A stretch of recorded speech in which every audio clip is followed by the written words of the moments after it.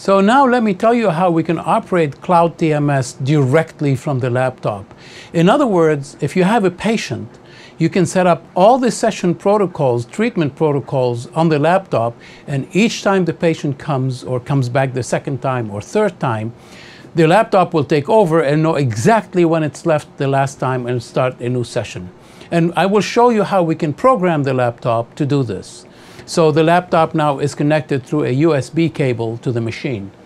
So now that the laptop is open, I click on the neuroms.net, and that's the program that actually runs the CloudTMS machine. And here I go, and I click on this man here, and I can see treatments, hardware, report, view, and setup. So I can select a new patient from treatment, or I can select a new treatment from here. When I open this, it's going to open a new patient file, and I can say test patient, like so.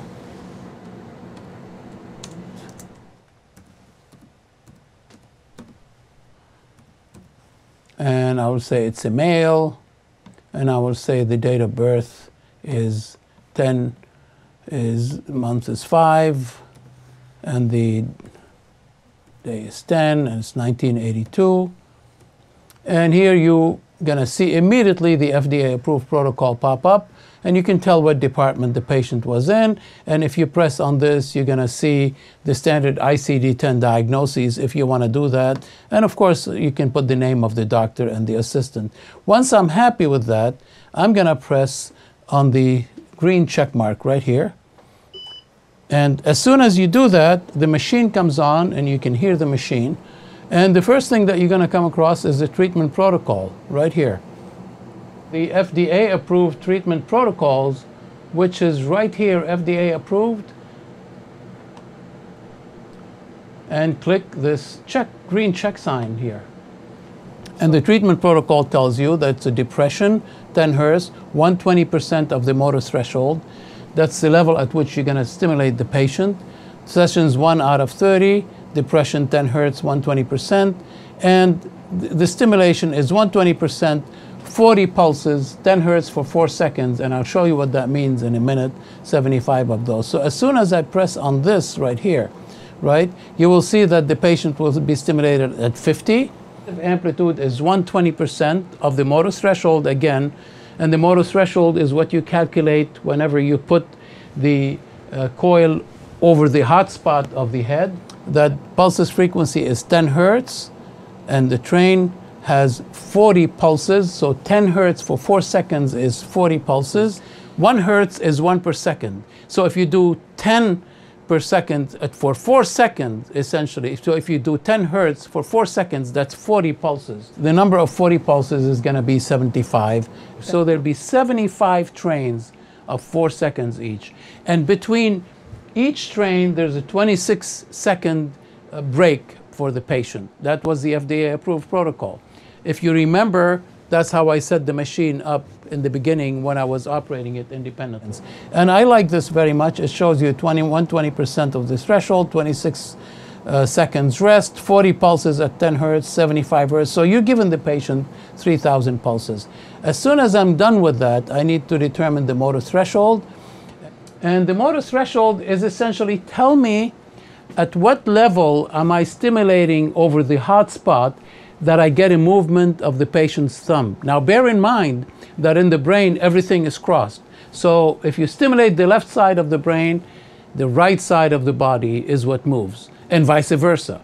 So basically here I'm stimulating the left side of the brain over the hot spot, and I'm using 40% amplitude from here, and I can make it 42 or 44. I'm trying to find out the lowest possible level that I can stimulate the patient on the left side of the brain to see a thumb movement. That's how you calculate the motor threshold. And when you say 120% of the motor threshold, you do 120% of that. So now imagine that I'm doing the motor threshold, and I found that the patient's motor threshold is roughly at 50. I can increase it from the machine, or I can increase it from the laptop. As soon as I increase it to this and I start stimulating the patient over the left side of the head, because that's what's controlled the right thumb. So bear in mind, in the brain, the left side, and the brain controls the right side. And now I start seeing a movement of the right thumb, and I can say, well, this is the motor threshold. And as soon as I press on this, notice that this will turn from red to green. Right here is set at 50. So now I'm going to go for the stimulation mode. And you see this says session 1 of 30. It's stimulating over the dorsolateral prefrontal cortex, 3,000 pulses, duration 36:56, close to, it's about 37.5 minutes.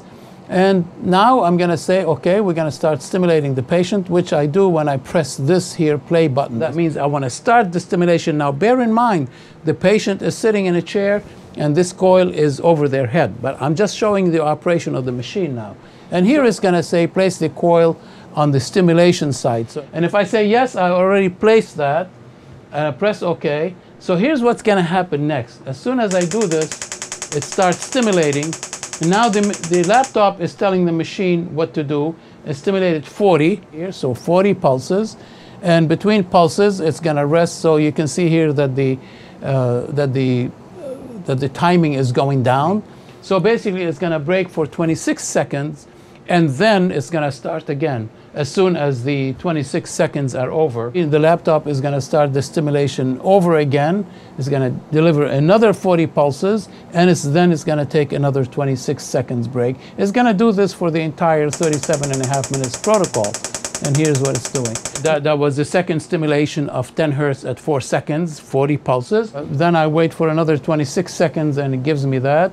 And as soon as I'm done with that, I can say that this has been executed, and the laptop will do that, will take care of that. And next time the patient comes and you open their file, it's going to start at the second session or third session. Now, I want to show you something else that you can do. That let's say that the patient moved their head while you're doing that. Here it's starting again. Let's say that the patient moves their head. What I can do is I pause, reposition the patient, make sure that the coil is in the right position, and then I do that again, and it starts over again. So now, let's say I'm done. I'm going to press on this button here, stop, and it says mark intervention as executed, and I say yes, it's executed. So basically, as soon as I do that, it's executed. Now it's going to, session 1 is complete, and I say okay. To close this treatment, and save the treatment, yes. Now, when the patient comes back the next day, if I open this, it already said session 2 of 30. And again, same thing here. If I press, everything is set up the same way. I can show you here. Treatment protocol, same way. Motor threshold is the same thing. So the computer remembered all of these, okay? And now I can start stimulation again and make sure it's positioned in the right place. And now it's stimulating. And as soon as it stops, let's say it's done 40. Let's say I'm done with session 2 here. And I say yes and save. Session 2 is complete. And I'm going to show you real quick here that after I close this and I save the patient, the next time I open this patient, right, it's going to say it's session 3 out of 30.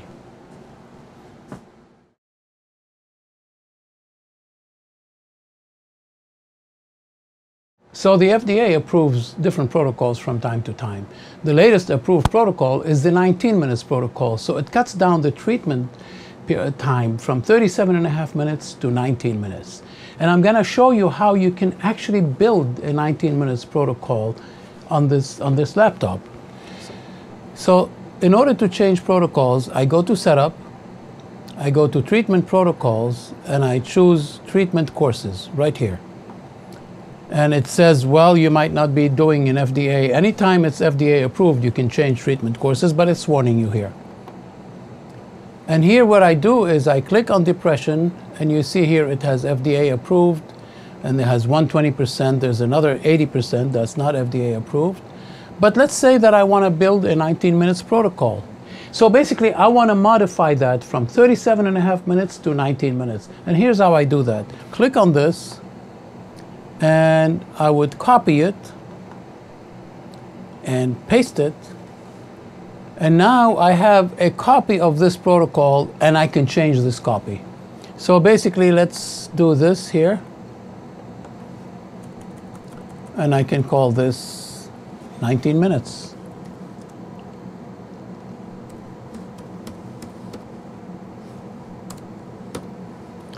And really, the only thing that has changed in this 19 minutes protocol is the break period between the stimulations. So instead of having a 26 seconds break period, we're now going to have an 11 seconds break period. And that's where you're cutting on that. So basically, you can still deliver 3,000 pulses, right? And now you can see that this here says there's an 11 seconds rest. Everything else staying the same. So by cutting down on the rest period, you're going to be able to execute that protocol in 19 minutes. And if I like that, I click on this. And now the 19 minutes protocol is saved. So let's say I'm going to bring a new patient in here, a new treatment. I click on this, and I say test 19 minutes. And I say it's a female, and I'm going to say 06/10/1988, and I can fill out the rest as I want. But notice here, it says the FDA approved protocol, and that's not the one that I want to choose right now. I want to choose the 19 minutes protocol right here. And I say OK. And now I click that check mark here. And again, treatment protocol, you're going to adjust the motor threshold. And let's say that I can get a stimulation at 40. I fix the motor threshold, it turns green here. And now I say repetitive mode. So here's what happened. Now it's showing you 120%, 40 pulses at 10 hertz, 3,000 pulses, but the rest is 11 seconds, and that's session 1. And like I did before, I press on this, and I'm going to say OK. And now it starts stimulating, and it's going to go to 40, but notice that it will not wait 26 seconds to get to the next stimulation. It's going to just wait 11 seconds. So that's how you cut down the time. Immediately as the 11 seconds are over, starts again. 80. It's going to break for 11 seconds and start again. And it's going to do that 75 times. And now I can stop that. And session 1 is completed. And the next time the patient comes back in, I'm going to close that. And let's say I'm saving that treatment. And let's say the patient came back in the next day. And you see it says session 2. And again, it's going to still do the 19 minutes protocol. So I say this. And I say, yes, I've placed it. And now it's going to do it again. It's going to stop for 11 seconds. And as soon as those 11 seconds are over, and it's timing, by the way, see it says 18 and 17 now. As soon as these 11 seconds are over, it's going to start stimulating again. And that's how you get the 19 minutes protocol.